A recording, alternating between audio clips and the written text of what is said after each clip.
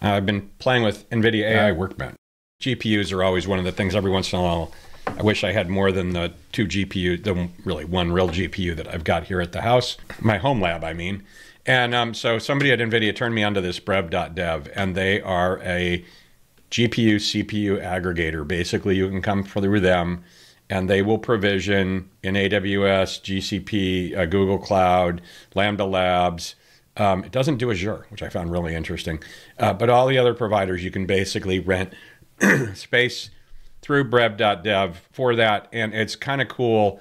It's not like it would be like a production environment or anything. It's really because of the way you connect to it. It's on their network. It gives you access, temporary access or ongoing access to GPU and CPU resources to use. And the pricing is pretty interesting. You have hourly and spot, and I'll show you that in a minute. The first thing you do when you want to use this thing is you go to the Brev.dev console. So where it says get started, it'll take you to the console. In my case, I'm using the federated Google login. So now, yeah, that's me. And it'll take me into the Brev.dev dashboard console thing. So the first thing I wanted to show you was, here's another thing I really like about it, is, so you can see I burned down a little bit yesterday, 42 cents. I was on the thing for about an hour. And 42 cents and 15 cents, 1.5 cents of storage. Okay, the thing I like, which I think is cool, so now I'm down to $9.56. For experimentation, like you can hook it up and federate and do payment plans and purchase and all that kind of stuff, right? Do auto recharge for your experimentation. This is a really cool, like if you're in an enterprise and you're going to use a model for something and you don't want to buy training, right? Buy training CPUs all the time. So you like permanently. So in this case, I have a credit card, which I now need to erase this from the video.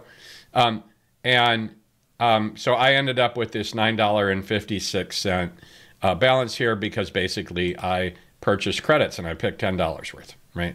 So that's that part. So now I'm on Brev.dev. I have this rentable space. I've created a budget. I created a login through my Google ID.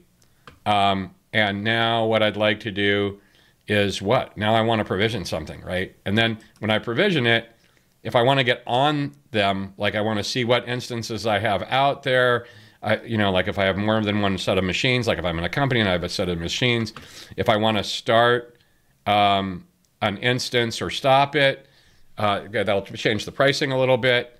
And so if you don't plan on using, you can temporarily pause it by running this stop, and everything will be saved, and that will, you'll have to look at what the costing is. I couldn't figure it all out. I haven't done it yet. So first thing I'm going to do is I'm going to create an instance. So I'm going to go back over here. There are actually two ways to create machines. There's probably more. One, you can deploy functions, that kind of thing. So this one here is sort of the raw, I want to create a machine. So I can say I want to create a new machine. I can either do it as a Docker container and pick the Docker instance I want, or I can say that I really want a VM, and I could have put a Jupyter Notebook on here too, but in my case, I'm actually going to try and run NVIDIA AI Studio on this. So now I just need to pick the size of the GPU that I want. Let's say I want, I could do like an A6000, right? That's a lot of memory. That's $1. So that's a 48, oh, that's actually cool. So that's 48 gig of VRAM, 100 gig of memory, 14 CPUs out of Lambda Labs for 96 cents an hour. So if I click on that, at this point, I can just say, so the total running rate is not available. If I were to say deploy, I assume I'll get our total run rate. So let's try it. Whoa. So it's actually deploying now. So this thing's going to start up, and then I can install the CLI, and I can get a terminal into this thing, right? And then I can install whatever I want. In my case, I'm going to try and run AI Workbench. People that aren't going to want to run Workbench or going to want like an appliance mode or just going to run a Jupyter Notebook, you would have flipped on the Jupyter Notebook, and it would give you the way to connect to that notebook. Actually, you know what? Let's do that too. Let's go back. And let's create another new one. And I can say we're going to pre-install Jupyter Notebook. That's interesting. And I can pick the same A6000. And I can pick how many of these NVIDIA A6000s. This isn't right, actually. Well, I guess it's each card is an A6000. So I can say I want to do that, and then I can spin that puppy up. So now I've actually spun 2 of these up. This is going to be pricey. We'll call it number 2 here. We're going to make number 2. Okay. So you can see here, same thing, right? Open VS Code, open a terminal. But the one that's different on this one is it actually also gave me a Jupyter Notebook thing here, right? So if I were to look at my instances here, I'm actually going to kill this first one and say delete it. It isn't even provisioned yet. I don't care. So we're going to watch this one, right? So this thing is going to take a while. I'm looking at my instances. We're going to delete this one. We're going to start this one. I decided to do this because this way I have a Jupyter Notebook on it, and it's a VM. And if I want to, I could install other tools on this piece, like pull scripts in from GitHub and then run them, that kind of thing. So one of the things I'm going to need to do, though, is set up the environment to talk to the CLI. So one of the things that's kind of unfortunate, their tools are all for Linux. That's great, unless you're on a Windows machine, in which case you actually need to have a WSL instance. And what you'll do is copy that to the clipboard. And I'm going to, so this is kind of unfortunate, in my opinion. And it's because of the SSH credentials. I'll do another talk on how to manage that. So here, what's going to happen is I'm just going to install the tools for Brev on here. And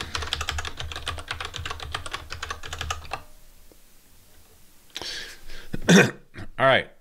So now what I'm going to do, so now it's going to want to create SSH temporary token or a PAT, access token, and it needs to do that so that any commands I run in this WSL instance are actually connected to my Brev instances, right? So again, if you're going to do all model, you don't care about any of this. You're just going to use a Jupyter Notebook, no big deal. I just wanted to give you a feel for how this works.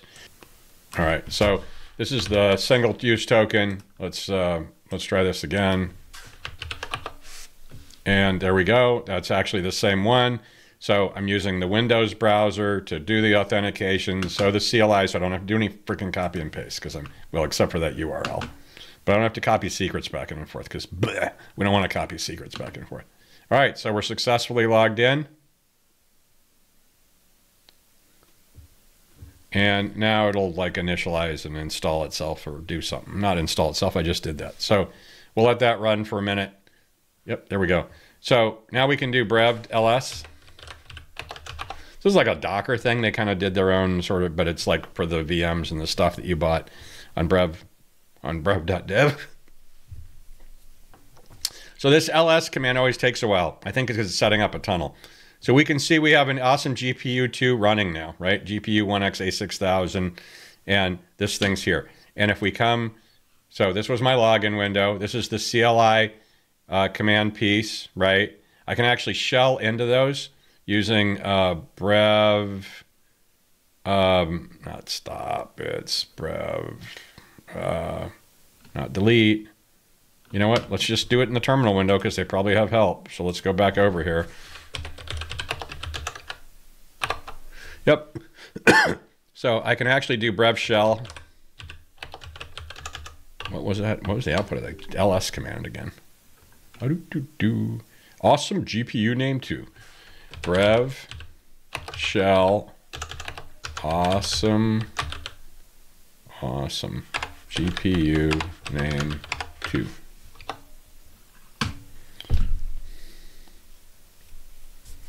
So now, again, if you're running like a NIM or you're going to run like a Jupyter Notebook, the new Jupyter Notebook, you really didn't have to do this. In this case, I'm just doing this so that I can run some shell stuff, and I actually needed an SSH connection for something else, right? So now I'm actually on that. It's added the credentials into this terminal. So now I can, anytime I want, I can go and into this one instance. Every time I do this, I'll end up setting this up again, right? Like if I don't keep this instance around, we're going to tear it down. And okay, so that's pretty cool. That instance is actually up. The other way to do this is you can create a launchable and you can say, I want an A6000. And that's good enough for me. I want one of them. It's going to be 90 cents an hour, but I actually want to go for spot pricing. So in this case, I can save 60% on my dollar an hour. And this can, the difference on this is this launchable is a savable config. The instance one I did, man, you just, there's no template or anything. This actually becomes a template. So now this becomes save compute, right? And I can add a container if I want to. I can expose ports if I need to.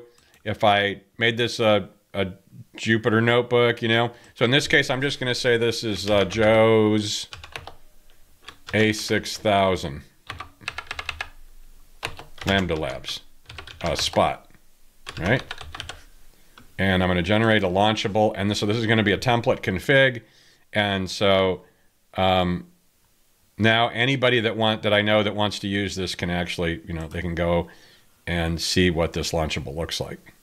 So, all right, so you can see here I have a 96, but we can actually do it at spot, and we can deploy this launchable. Now this one is actually still in Lambda Labs, so let's do deploy.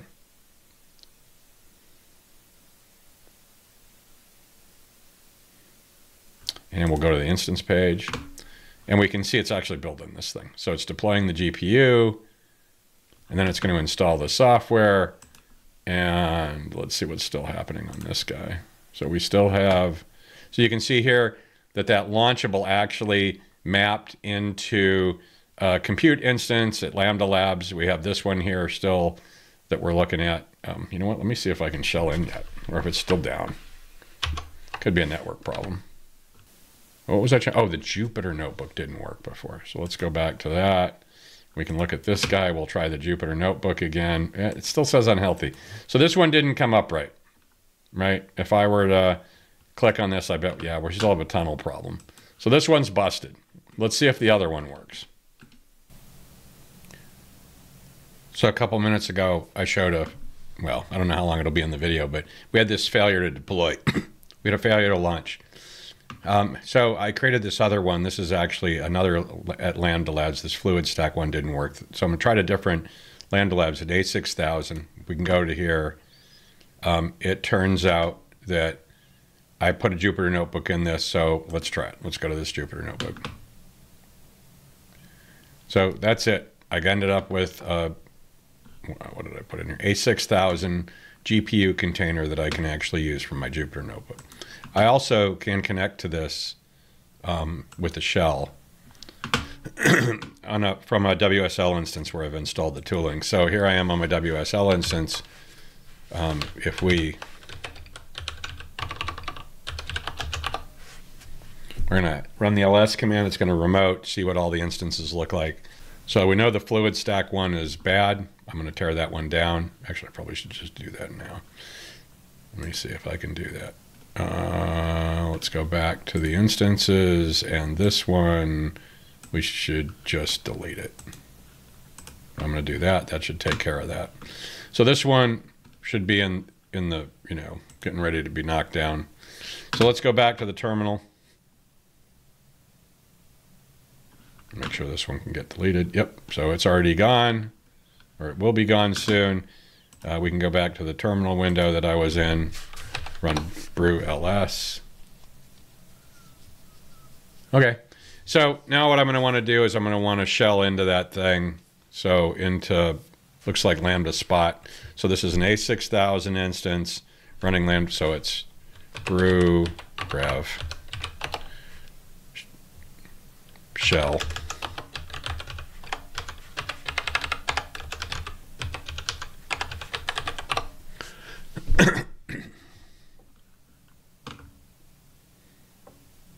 So we'll see if this works. Yep, looks like we're waiting for it to come ready. Really, it's setting up a network tunnel here. And away we go, hopefully.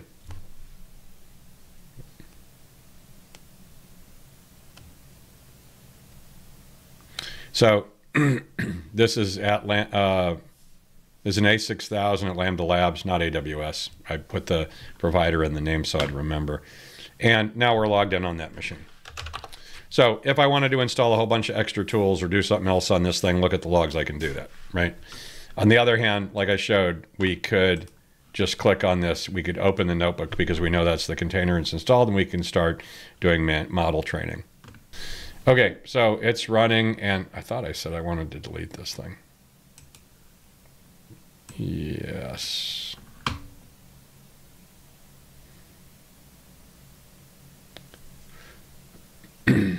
So that A6000 Lambda spot should start being towed down. There we go, deleting.